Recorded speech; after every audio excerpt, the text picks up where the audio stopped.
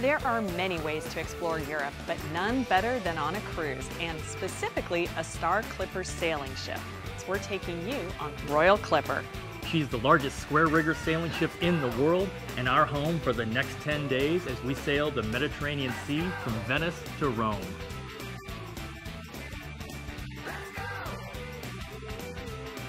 I'm Rob Stewart. And I'm his wife, Kerri, and we're professional cruisers. And yes, that is a real job. We spent over 100 nights at sea. We even got married on a cruise ship. It's our favorite way to travel, and when it comes to vacations, nothing is better than cruising. This week, we finish our cruise aboard the Royal Clipper. After making our way from Venice down the coast of Croatia and to Montenegro, we pick up on the Greek island Corfu. We trusted today in Corfu, Greece, completely to our new friend, cruise director Lydia. She drove us to some out-of-the-way places with another new friend, Santiago. After an incredible, authentic Greek lunch overlooking the clear blue sea, we drove the island and stopped by the grotto, where they jumped in for a quick swim. After a late evening in Corfu, we headed back to the ship and look forward to a day at sea.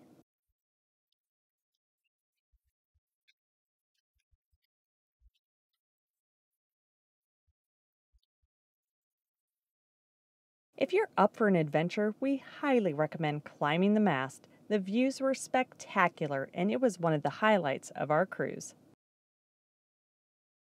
And if you want to improve or learn some sailing skills, the crew even teaches a rope tying class, and you can help raise the sails.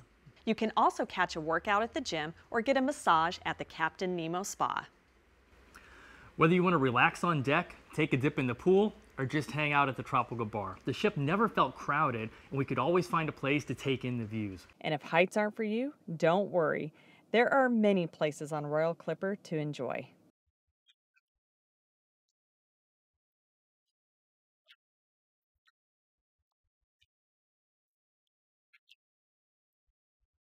Watching the sunset while suspended above the ocean was really cool. On to Sicily and the beautiful city on the mountain, Taormina. With restaurants and shops everywhere, you will not be lacking for choices.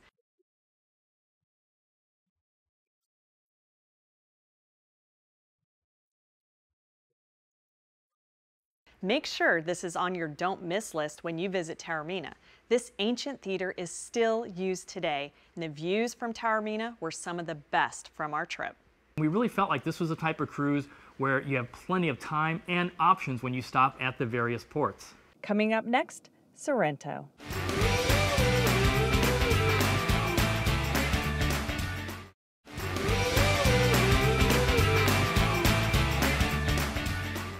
The people you'll meet on Royal Clipper are well-seasoned travelers, and we were fortunate to meet people from over 15 different countries. And the makeup of the guests ranges from retired couples to solo travelers to even families with teenagers. The service on board was incredible. And while the Royal Clipper is a smaller ship, the guest-to-crew ratio was less than 2 to 1. If you've ever cruised before on one of the large cruise lines, then you know that going to the bridge is very rare. Not aboard Royal Clipper. Guests were invited to come visit and tour the bridge just about any time, and the crew was very open and excited to talk about the ship.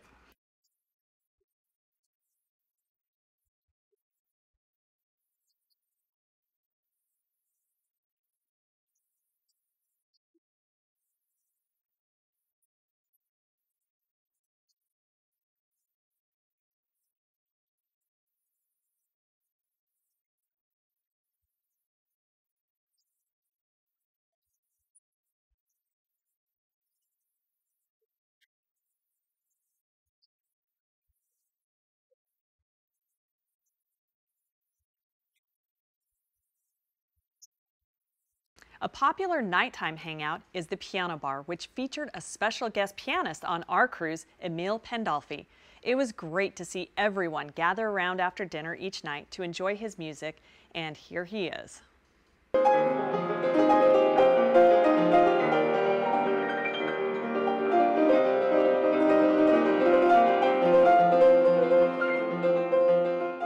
While our cruise was coming to an end, there were still a few more stops, including a visit to one of the most famous Roman ruins in Italy, Pompeii. There is so much history here, it's hard to describe. Let's just say the Romans were way more advanced than anyone would think. If you have the time, another place to check out is the Isle of Capri, and the world-famous Blue Grotto. Since Sorrento is very close to the birthplace of pizza, Naples, we had to have that for dinner. Lydia took us to Pizzeria de Franco. It's where the locals go, and it was amazing. There was a non-stop line out the door. After touring a few islands off the coast, we headed to our final stop, Rome, Italy. We have to say that this was one of the hardest ships to leave. We just didn't want to go. It felt like we were leaving family, and that's because of the amazing crew on board Royal Clipper. If we had the time, we would have gladly sailed the reverse itinerary from Rome to Venice with her. Special thanks to Lydia, our cruise director, and our new friends from all over the world. The Star Clippers fleet includes the Royal Clipper and also 2 4-masted sailing ships. This winter, you can cruise Royal Clipper in the Caribbean. To learn more, contact your travel agent.